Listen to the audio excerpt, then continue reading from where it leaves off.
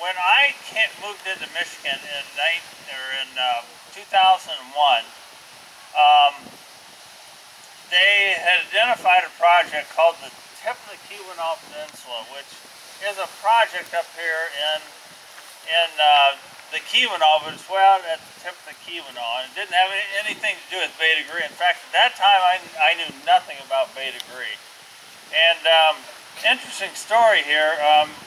I was told you need to take a flight over Bete Grise wetlands, or excuse me, over the tip of the Keweenaw, and evaluate if that's a significant area that the Conservancy should work on.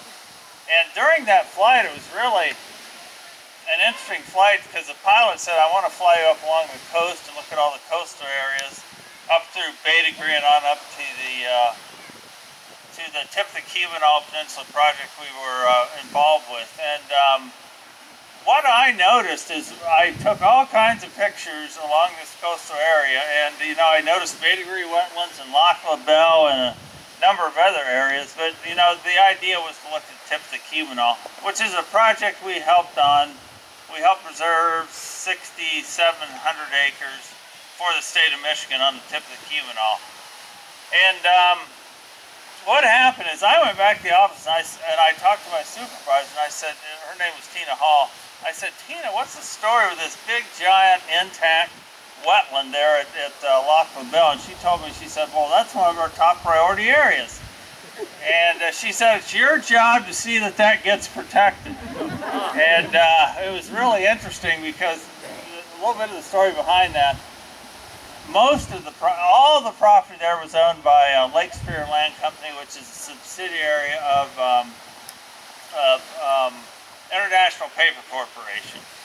And so I started doing some poking around there and talking to people and talking with International Paper, and they said, "Oh, the land's for sale. If you want to buy it, you're welcome to to make us an offer on this." And they at that time had property platted off into lots to turn that into a subdivision.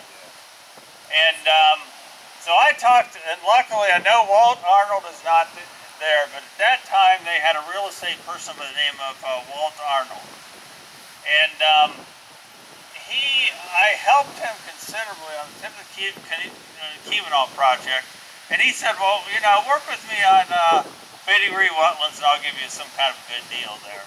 So we finally worked out a protection project which involved roughly 1,100 acres of the most significant land there, including 4,000 acres of shoreline along Bete Grise wetlands.